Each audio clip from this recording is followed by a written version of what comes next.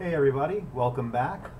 Today we're going to start looking at a little bit more practical uses of Emacs now that we've done all the background stuff.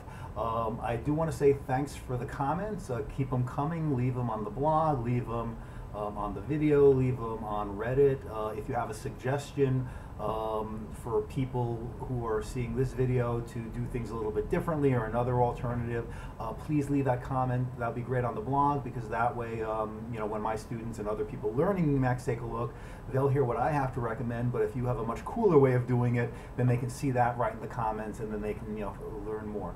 I also want to say that thanks for the recommendation of trying to use the OBS, the Open Broadcast software or system. I'm going to give that a shot for this video, see how it goes.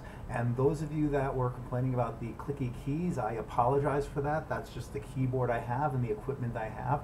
I'm going to try to play around, see if I can make that a little bit better, but just doing the best I can. So sorry, I'll see what I can do.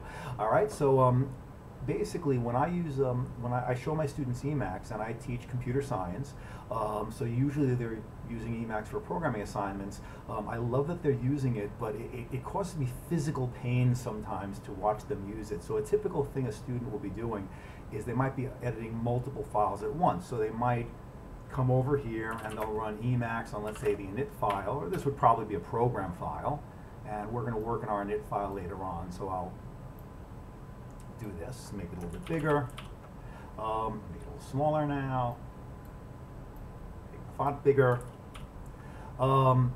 And then if they say, oh, I want to edit another file, what they'll do is they'll take the mouse, come over here, they'll open up another window, or they may have another window, and they actually edit it in another window. So they'll come here, they'll do some editing, do whatever they have to do, and when they're done, they'll exit, and they just keep loading and saving their editors, and this causes me physical pain. Even worse, they'll sometimes come over here and go to the File menu and quit, or something like that.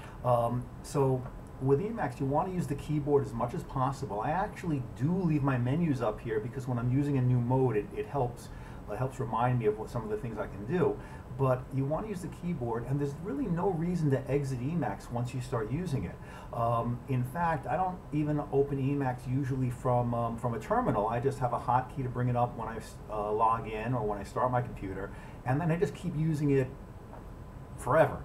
And the reason we can do that is Emacs has this thing called buffers, and buffers are they're not files. A buffer is a place inside Emacs where you can do stuff. So typically you'd have a file or data or text associated with a buffer, but it's not exactly that. There's actually more to it than that. You can think of it kind of like tabs in a browser or tabs in another program.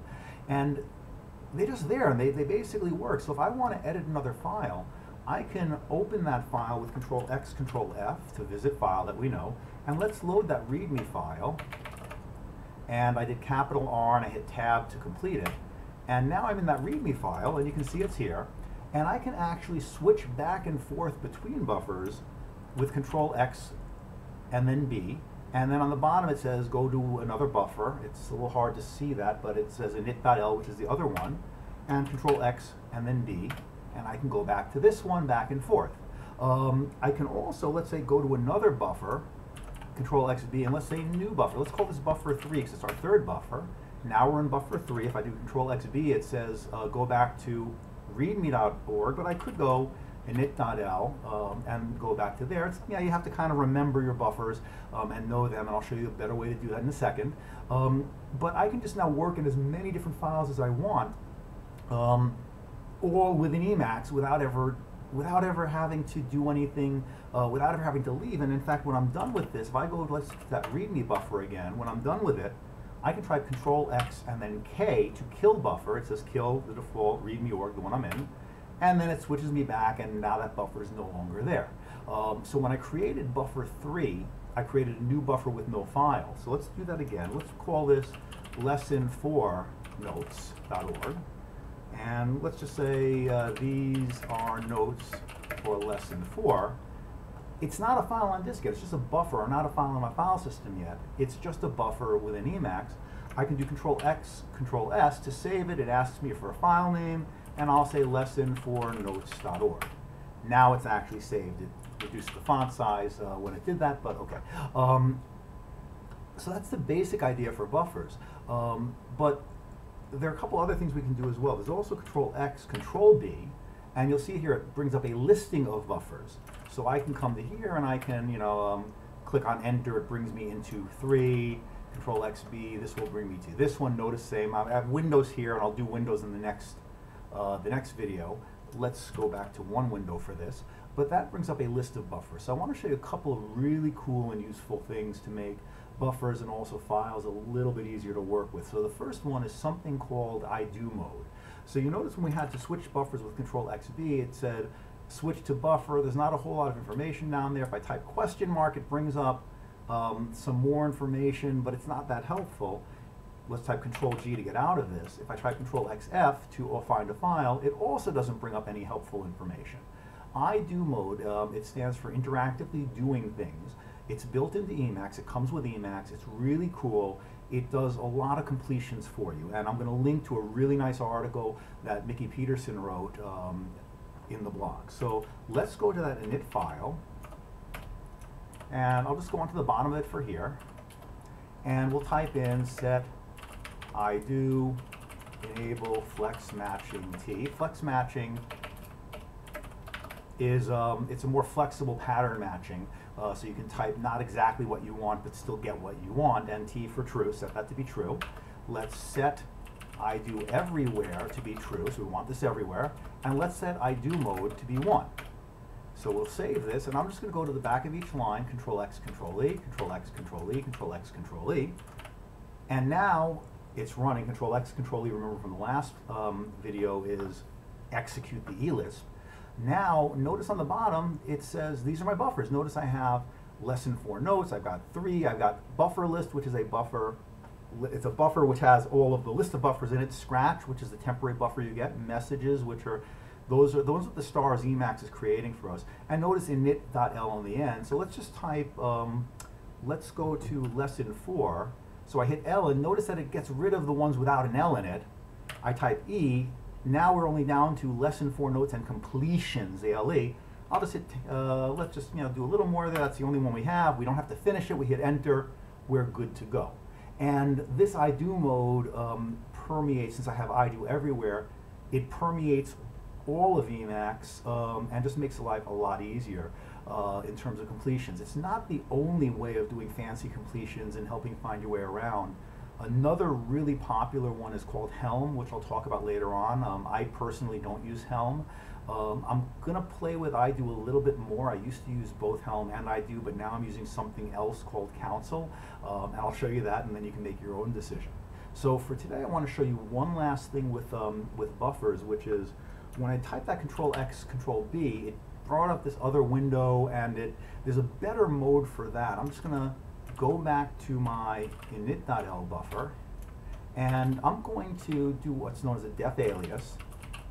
And I'm going to do a def alias for the list buffers commands.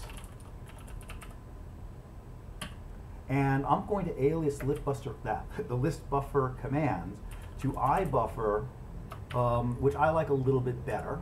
So Control X, Control E. And now if I do Control X, Control B, it just brings up a little bit of a nicer buffer list. If I want to get rid of buffers, I can mark them.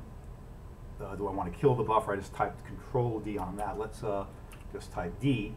Just hit a couple of Ds, and then if I hit X to execute, do I want to really kill the buffers? Yes, I do. So it kind of lets me edit a bunch of buffers at once. If I want to go to a certain buffer, I can just hit Enter over it. It's a nice little interface. And some people like doing, I'm actually going to cut and paste this and put a comment here. And some people like ibuffer other window. And what ibuffer other window does, if I type escape X ibuffer other window to run that command interactively, it gives me a different window with the ibuffer. Type Q to get out of that. Kind of a nice feature. So that's a little bit about buffers. I'm going to show you one other thing that I don't like using. So let me save the init file. Let's just go to the Scratch buffer.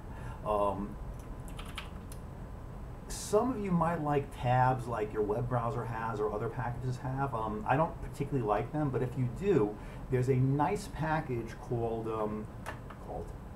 tab bar. So what we're going to do is we're going to try the package, and I'll do tab completion here. So tab bar, hit enter, it'll install it. And then what we're going to do is we're going to do tab bar mode 1. We'll execute that. Oops, hit the right key. And it's small, but you'll see up the top we have our buffers now. So if we go to a buffer called 3, create that buffer, 4, and we've got these buffers that we can, click between, just kind of like other programs that you might be more used to, and then there's some packages to make it look nicer. If you wanted to put this into your init file, we could do that. I'm going to actually, so we could do a use package tab bar, ensure true. I'm not actually going to do this for real. And the config is going to be tab bar mode 1. And I'm going to actually comment this out, and so if you like a tab bar.